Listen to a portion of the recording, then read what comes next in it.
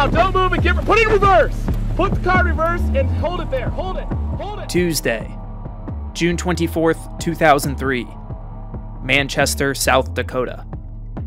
23-year-old Reed Timmer tracking a supercell thunderstorm 25 miles east of Huron, South Dakota.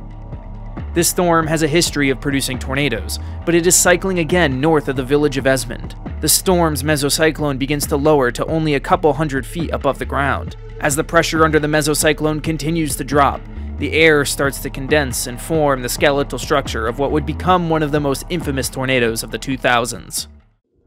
The now wedged-out tornado continues its northerly trajectory towards US Route 14, where the tiny town of Manchester stood. The once bustling railway town was now staring down the barrel of an F4 tornado. The wedge crossed US 14, wider than the town itself, wiping what was left away. Simultaneously, engineer and storm chaser Tim Samaras is getting into position to make meteorological history, trying to deploy instrumentation in the path of the tornado. He's about to unlock the secrets of what happens inside tornadoes. The 24th of June 2003 would be remembered by South Dakotans as Tornado Tuesday, with over 60 tornadoes touching down in the region. The Manchester F4 tornado would be the standout amongst all of them, however, as it wiped a town completely off of the map and simultaneously made meteorological scientific breakthroughs. Let us take a deep dive into the Manchester F4 tornado.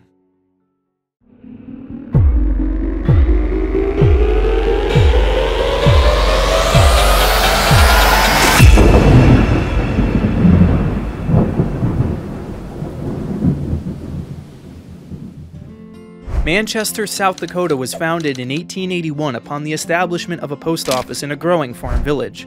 The town grew considerably in size once a rail line was built through the town, allowing for the influx of small businesses, churches, and schools through the turn of the century. The hustle and bustle of this rail town would not last long, though, as the Great Depression slowed train traffic, forcing residents to move to the larger town of Huron for more opportunity. By the 1980s, the rail line had been fully deactivated, and Manchester's population continued to dwindle. The 2000 census counted the population of Manchester at 40, though most of that was decentralized from the 4-block center of town, which was a stark contrast to the 1,000 residents 100 years prior. The atmosphere over Manchester on the 24th of June 2003 was ripe for tornadoes. A large trough in the jet stream was in the process of ejecting across the western half of the United States. Morning convection left outflow boundaries that reinforced a stationary front that would support the concentration of a loaded environment.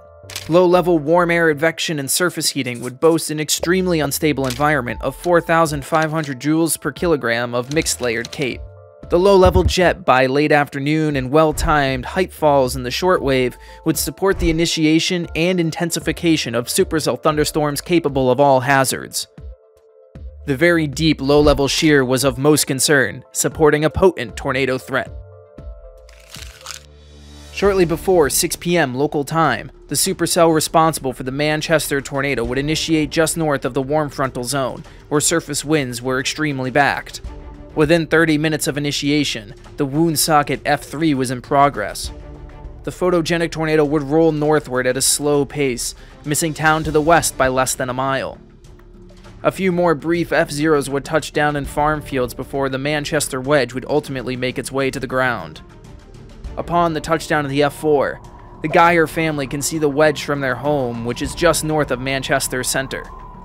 With a small cellar that's not large enough for the whole family, they make the risky decision to bail by vehicle and race north away from the storm. Meanwhile, Reed Timmer and company are documenting the expanding tornado from US 14. Back up! Back up! Just behind Timmer, a white Dodge Caravan is blistering eastward on Highway 14. Tim Samaras, Pat Porter, and a convoying National Geographic crew and a red Ford Explorer are looking to deploy the hardened in-situ tornado pressure recorders in the path of the tornado. Samaras and company have been trying for years to get a direct hit, coming very close the month prior in Stratford, Texas, and even on the Woonsocket F3 an hour earlier. Ahead of them was the moment they've dreamed of, a slow-moving, wide tornado to maximize their chance of getting a direct hit. They make a gutsy play, turning north on the 424th Ave, a gravel road just a half-mile west of Manchester. Any miscalculation or roadblock could prove fatal. Manchester's last moments are recorded by Timmer, as a homestead in the foreground is shredded by the outer edge of the F4 tornado. The tornado is twice as wide as the small town's layout. Concurrently, Samaras is now heading east 2 miles north of town for 425th Ave, where the paved north-south road option will allow for a getaway from the violent tornado. With mere seconds to spare, Samaras deploys the orange cone-shaped probe in the roadside gravel at the intersection of 406th and 425th. They hightail it north on 425th, with the vortex nipping at Nat Geo's vehicle's heels. At this point in time, the tornado is transitioning from a wedge into a tall stovepipe shape. The decaying mesocyclone has expended most of its energy, peeling back the condensation curtain to reveal a sight for the ages. The funnel would continue to elongate and wander from its original heading, curving to the northwest into the occlusion. The tornado would rope out 3 miles north of Manchester. The Geyers had successfully evaded the tornado via their vehicle. After the rope out, they decided to head back south towards their property in order to assess the damage. Upon arriving back at their home, they are faced with a grim reality. The home has been shredded to pieces, without a single wall still standing. Upon closer inspection, the small cellar they had contemplated riding out the storm in minutes earlier was now occupied by 2 4,000-pound leaking propane tanks. Had they made the theoretical correct decision, the Geyers may not have lived to tell the tale. The rest of Manchester is a similar story, where every structure in the 4-block grid had been wiped away. Samaras and crew find their probe at the intersection of 406th and 425th. The data they pulled that night reveals that there was an astonishing 100 millibar pressure drop inside the tornado over the course of only 5 seconds. That would be the equivalent of gaining 4,000 feet in elevation almost instantaneously, which would burst your eardrums. This scientific breakthrough shattered previous estimations of the pressure inside the vortex. Back-of-the-napkin math gave them wind speed estimates of over 200 miles per hour. Tim Samaras had just done the impossible. In the weeks after the tornado, the remaining residents had to relocate to other nearby, more established towns. It simply made no sense to rebuild a struggling town that was already on its knees. South Dakota legislature disincorporated the town of Manchester in 2004, making it officially a ghost town. Today, more than 20 years later, there are still remnants of what Manchester once was. A permanent monument was installed, recognizing some of the greater moments in the town's history, and of course, the tornado that brought the town to its end. This F4 tornado may have wiped Manchester completely off of the map, but miraculously, there were no fatalities in the event.